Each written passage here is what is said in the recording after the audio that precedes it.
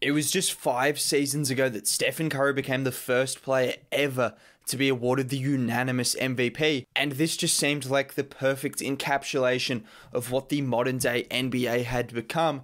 It was a guard-centric league, a wing-centric league, a league that didn't care about the big man. It was focused around what could potentially come from having a guard or a wing that could create offense for you and be the focal point of your offense. If it wasn't enough proof that the center position was slowly or seemed to be dying out based off Stephen Curry being the first unanimous MVP, well, look at the other 10 players that finished inside the top 10 of the MVP voting. The only player that you could consider a big, and that's kind of a question mark in itself, was Draymond Green. Out of 10 players to poll, only one player would you kind of consider a big. That's what you had. And then even if you look at the Defensive Player of the Year polling, 128 of a possible 130 votes went to non-centers, as opposed to in the past where we just expected that not only would a center win the Defensive Player of the Year, but there would be multiple players polling significantly from that same position.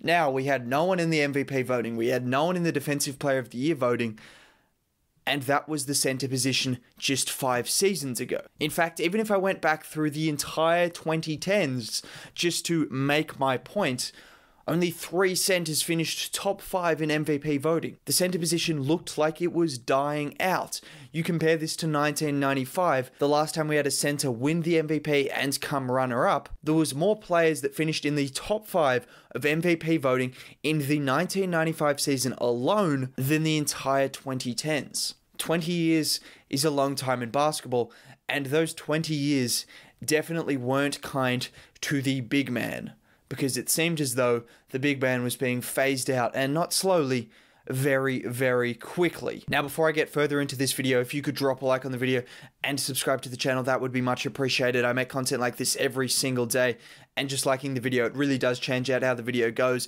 It would be much appreciated from me to you, so that would be much appreciated. Let's fast forward to the 2020-21 MVP race, 5 years from when Stephen Curry won that MVP, and you not only have 2 centers battling it out in the top 5 of MVP voting, but I think 2 players that I think most people would agree would be up the top of MVP voting in Nikola Jokic and Joel Embiid. People have for so long talked about who's the better center, Jokic, Embiid. I don't care. I think the reality is we shouldn't care about that. We should recognize that it's no longer about who's the better center. It's about who's going to win MVP, who's the better player, who's more of a top 5 player. It's gone from who's the better center, who's a top 10 player, to maybe who's a top 5 player. And I think if these two continue on the pace they're going, have another good playoff series, and dislodge the likes of maybe a Kawhi Leonard, it seems unfathomable, but we have to consider that possibility. If these guys continue playing at the pace they're playing, they could both be top 5 players by the end of this season's playoffs, and that's something that I don't think anyone could have forecasted to say about 2 centers just 5 years ago, or even 10 years ago, that the center position would be revived, and it's being revived by 2 kind of unlikely customers, which is a good thing to see. But when I talk about changing the NBA, it's one thing to be in the regular season awards, to be dominating the regular season. Does this really matter if it's not translating to winning or championship level play in the playoffs? No, it doesn't. So let's look at what they did last year. And I'd say 3 of the 4 best players leading into the finals, I say leading into the finals, on the remaining teams were all bigs. I don't think you can argue Jokic was the best player on the Nuggets. Murray had a fantastic couple of games against the Jazz in a really good playoffs, but for consistency and for how much he did for that team, it was Nikola Jokic. And then Miami Heat, I don't think you can even argue it was Bam Adebayo. Let's talk about the finals. Obviously, that's a different story. But leading into the finals, Bam Adebayo was the anchor of that defense, and his importance was just summed up by a couple of plays, that block on Jason Tatum, and then an entire game against the Boston Celtics. Game 6, elimination game to send the Celtics home. He was the best player on the floor by a significant margin, 32, 14, and 5. And for that entire series, he was the best player. Against the Boston Celtics, when it mattered, Bam Adebayo stepped up, and he was the best player of either team in that series. And then Anthony Davis, the most controversial of the 3 players in question, because obviously LeBron James was the other player. When you look at leading into the finals, It was very close between him and LeBron. I'm not really here to argue because they play completely different roles. It's just, how do you even compare what they were doing for their team? It was just so completely different. But what you can't argue is Anthony Davis was at the very least the second best player in every one of those series he played leading into the finals. That's what the center position was doing last year in the playoffs. But I think more importantly, we've talked about how good those centers were, but you look at the likes of Kawhi Leonard and Paul George, who Jokic faced and was the best player in that series.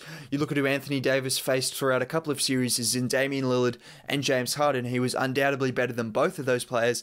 And then Bam Adebayo in a series featuring Jaylen Brown and Jason Tatum was definitely better than the two of them, in my opinion. I think the opinion of most people. But what's so different about the big man position now, and why do I think Nikola Jokic and Joel Embiid are the two players reviving the center position? Let's start with Jokic because I think he's the player making the biggest difference in terms of play style, in terms of what he can do for an offense, and what that can translate when a team tries to use a center as the focal point of their offense, like the Nuggets have done with Jokic. He's just shown how important it is to put the right players around a center. For so long, we've just talked about trying to plug and play those guys. No, give them the right assets and they will thrive. Jokic is a one-of-a-kind player. I'm not saying there's going to be another Nikola Jokic, but that doesn't mean you can't look at someone like Domantas Sabonis in Indiana, who's increased his touches. He's now second in the league in touches behind Nikola Jokic, and as a result, the Pacers have gone from the 19th ranked offense to the 7th ranked offense. It's not just on Sabonis, but a lot of it comes from Sabonis being more involved in the play, and it's because it's not just about him increasing assists or the center getting the final say in the offense. It's the dribble handoff, it's the consistent screens, it's his ability to roll, it's his ability to pop like Jokic does. This opens up the floor for your guards and has led to someone like Malcolm Brogdon having a career year, someone like Jamal Murray thriving in the bubble because of the impact Jokic had. That's what happens when your center is consistently involved in the offense and is a 3-level scorer and can playmake and do all of these things. Your guard play thrives as a result as well. The thing is, we've seen it in Indiana. I don't think we've even seen the Jokic effect in full. I think we're going to expect more teams to do it, and I wouldn't be surprised if it's very soon. I look at someone like Karl Anthony Towns. I would expect him to get upwards of 90 touches a game over the next couple of seasons soon because he can do similar things. Like I mentioned, Jokic is a different level player and passer, but that doesn't mean you can't have a similar kind of offense run through these big guys when they're incredibly talented, because everyone wants to talk about the fantastic things Jokic does. The reality is 90% of his game is made up of screening hard, rolling to the rim, popping out for threes, making the right plays, looking over the defense, and consistently being very consistent on offense. It's about making the right plays.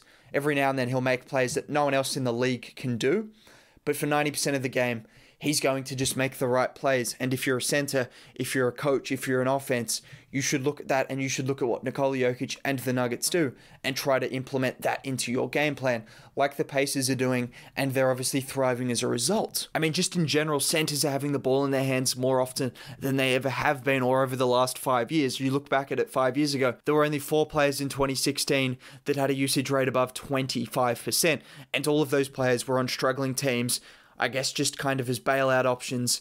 They were playing the old-fashioned way, post players, DeMarcus Cousins, Jahlil Okafor, Brook Lopez, and Nikola Vucevic. Now comparing that to 2021, you've got Joel Embiid, Andre Drummond.